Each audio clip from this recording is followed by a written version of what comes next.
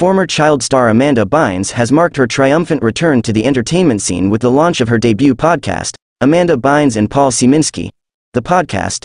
In this podcast, the actress, renowned for her roles in 90s and early 2000s hits like All That and The Amanda Show, dives into discussions covering various facets of the entertainment industry.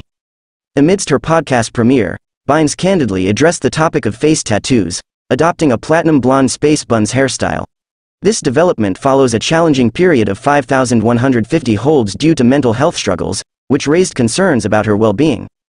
The podcast's launch, a noteworthy on-screen venture since her appearance in the 2010 film, EasyA, garnered an outpouring of support from fans. Many took to social media, expressing excitement over Bynes' return and praising the podcast's content. Notably, some fans raised reservations about Bynes' co-host, Paul Sieminski, prompting discussions about his role and background. Despite this, the overall reception was positive, with fans commending the chemistry between Bynes and Sieminski. The actress also made headlines with her striking platinum blonde transformation, turning heads as she strolled through Marina del Rey, California, with space buns, lilac skinny jeans, and a cropped collared shirt. This bold look captivated fans and showcased Bynes' renewed sense of style. However, Bynes' journey back to the spotlight hasn't been without challenges. A series of psychiatric holds, including a concerning incident in March where she was found wandering the streets, raised questions about her mental health.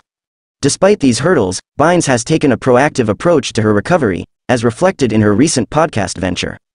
In the midst of personal struggles, Bynes remains resilient, embarking on a new chapter in her career and captivating fans with her podcast and revamped public image.